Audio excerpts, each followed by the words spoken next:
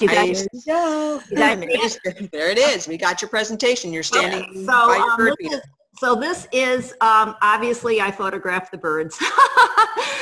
And I just thought it was kind of funny. I actually did this last night. So this presentation is called Mary's Backyard Bird Adventures. So I will just narrate as we go along. So that's my backyard. It's very small, but it allows me to be very close to the birds. So what you will need to get started for an outdoor bird studio. You don't need much. You need a bird feeder and a bird bath. And I recommend the Squirrel Bustard Standard bird feeder and 1 or 2 bird baths. And basically that's all I have, plus a hummingbird feeder, which I haven't seen any hummingbirds yet.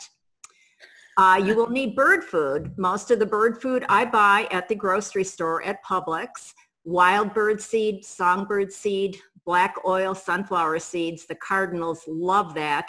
And I've heard mealworms are also a great food for birds. I haven't tried that yet. They also love peanut butter. Take a pine cone, rub it in peanut butter. A bird identifier, I recommend the Merlin Bird ID app. So I downloaded it. It's on my phone. When I photograph a bird, I take a picture of the bird on my LCD, then I send it to the app, and just like that, it tells me what kind of bird I have. You will need to have a DSLR or mirrorless camera, and I'm going to say a cropped sensor is preferable, only because you'll get a longer focal length. You'll need a telephoto lens of at least 300 millimeters. The best lenses are the Sigma or Tamron 150 to 600 millimeters. It's a big beast. You will need to use the tripod, but they're great lenses. And I think, Julie, you do have one, don't you? I do. Yes. You recommended it. I love it. So I use the Canon 80D. It's a cropped sensor camera. And I use the Tamron 18 to 400 millimeter lens, almost always at 400 millimeters. So the cropped sensor gives me actually up to 640 millimeters focal length. You're going to need light. Guess what? You're going to need light. So before you design your studio, you want to make sure that the light is on your back or in the subject's eyes, just like you would light a portrait. You want that light in the eyes. A backlit subject can be very stunning, and that's called rim light. It is definitely more challenging. It can result in underexposure unless you're very skilled with using manual exposure. Now I'm going to share with you my camera settings. Now these are not set in stone. I shoot at an aperture of 5.6 or 6.3, which is my widest aperture on my Tamron 400 millimeter lens. I use a very fast shutter speed of at least 1/500th of a second. My ISO is going to be anywhere from 400 to 5,000, and my lens focal length is usually at 400 millimeters. Tripod. I don't use one because I don't want to be restricted, but I'm not saying that you shouldn't use one, especially if you have that larger lens. You should consider using a tripod. Your background is going to be very important in the design of your outdoor studio. So things that would make a nice background would be fencing, trees, flowers, your ground cover, because birds like to pick on these seeds that are on the ground. So if you have rocks, that's great. This is a blurry photograph that I intentionally blurred, that I have a very large picture of that I put behind one of my feeders. So it looks like I've used a shallow depth of field. So that's another type of background you can use. So important elements of the composition. Your diagonals are going to be very important, just like they are in any piece of art. Your greenery and flowers, and also your complementary colors. Think about the color wheel you learned about in kindergarten. Other requirements is you want to be quiet, because the birds don't like a lot of noise. Be quiet. And you're going to need patience. So go out in the morning with your coffee, go out at night with your wine, sit down and relax and just wait for those birds to come. Now I'm going to share with you my post-processing. So most of you, I think, do use Photoshop. For those who don't, this might be a little technical. I do shoot in RAW, I process in ACR, and I choose the auto setting. And then I manually boost texture and clarity. I like a little texture. And then after that, bring it into Photoshop, or I make a duplicate copy. That way I always have my original. And then I crop creatively. I use the rule of thirds, or I crop square if I'm going to place it on Instagram. I'm going to crop however I want, because I can do whatever I want, because I'm a creative person. And the next thing I do is I use Topaz, NR-AI, which stands for Noise Reduction Artificial Intelligence. And this is the best noise reduction plugin I've ever used. Next, I will sharpen using Topaz Sharpen, but I will only sharpen if needed, because an over-sharpened image is not a good image. Right, Sandy? And then in Photoshop, I'll do such things as I dodge, I burn, I'll saturate using the sponge tool, just saturate maybe the bill or certain parts of the bird. And then I boost contrast. That's a personal preference of mine, is that I like to have a little bit more contrast. So here I'm going to start to show you some of the images that I have taken in the last 5 weeks. So this is the house finch. And I like this composition because it uses the rule of thirds, and there's 2 subjects in this picture. And this is the northern mockingbird, and I love this image. I love the geometrics in it from the fence. I love the blurry background. It blends well with the bird, and I like the fact that the bird has the glint in his eye. This is another house finch, and this was taken in the early spring before there were a lot of leaves on the trees. But I love the diagonals working with this, and the greenery and blurriness to the background. This was one of the first pictures that I took when I got my bird feeder. I don't really recommend showing this much of the bird feeder, but I did want to show you guys what it looked like. And this is also the house finch. And this is kind of a fun picture. The cardinal doesn't look very happy, but you know, I thought it was kind of cute. I like the colors. And here's another picture. The cardinals are out everywhere. And this was also taken in the early spring, so there aren't a lot of leaves, but I like the diagonals and I like the textures to this image.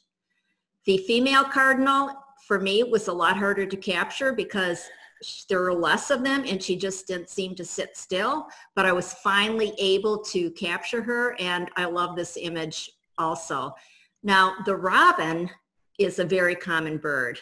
I mean, when I grew up in Racine, Wisconsin, there were robins everywhere. But what I like about this image is the simplicity, and I like the background.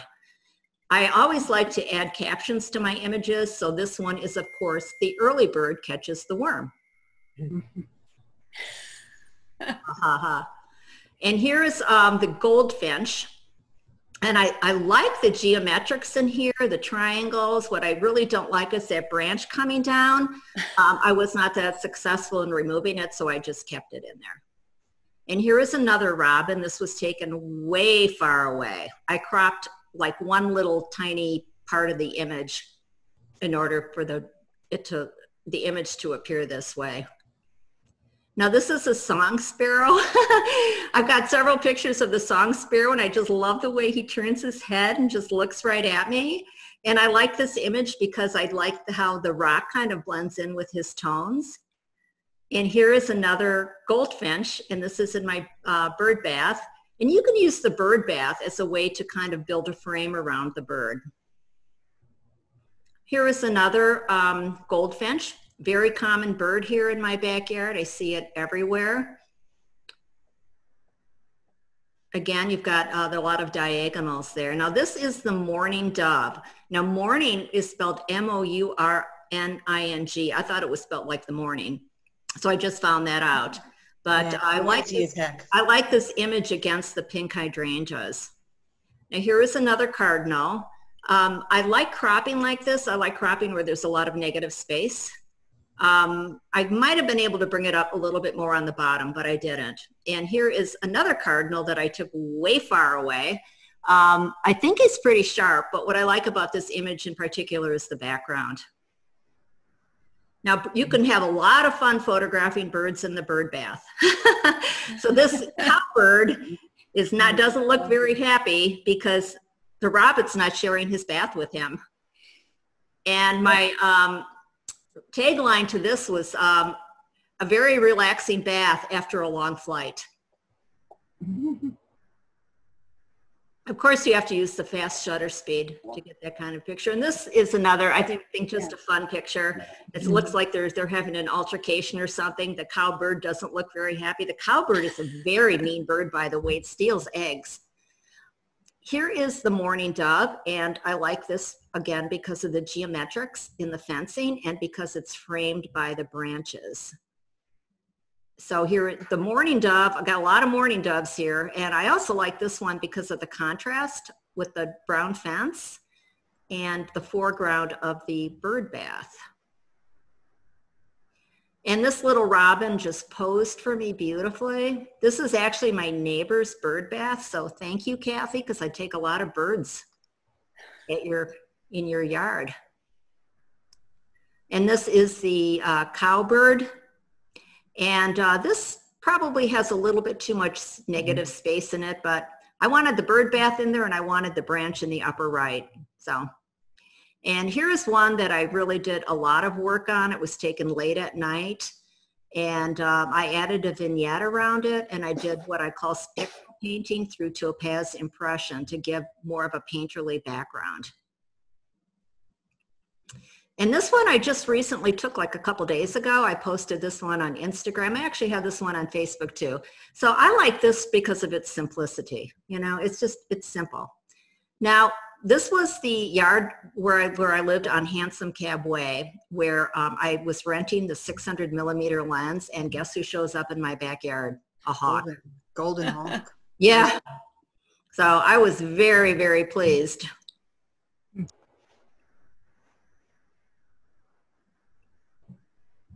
Now, hummingbirds, I'm not that good at photographing hummingbirds. This is one of the best ones that I've taken, but I'm going to try and I'm going to pursue it this spring and summer by adding flash units so that will freeze the motion of the wings. And I had to throw in this squirrel, you guys. Yeah, he was just there and he just was posing for me.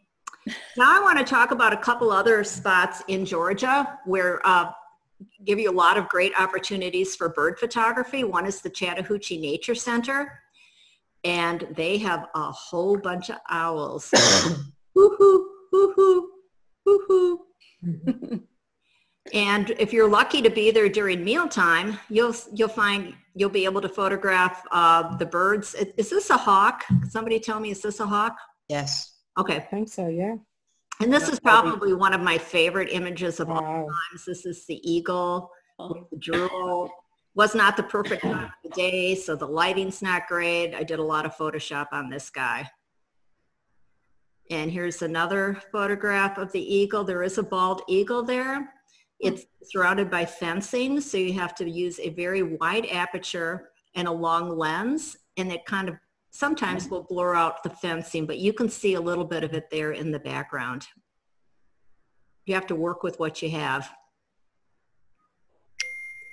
Another great spot in the Atlanta area is Brookhaven, Lenox Park in Brookhaven. And they actually have a resident blue heron there that Hey, looks like my backyard. Yeah, there you go. And this guy was very cooperative and posed for me. And I was actually there to do a high school senior portrait. And I'm like, excuse me, I got to photograph this bird. But this is called the shoot through method, where you've got greenery or foliage in front of and behind the subject that's out of focus. And this was when the bird went in flight, and I think I got him okay in focus. I think he could have been a little bit sharper, but it's the best I could do on short notice.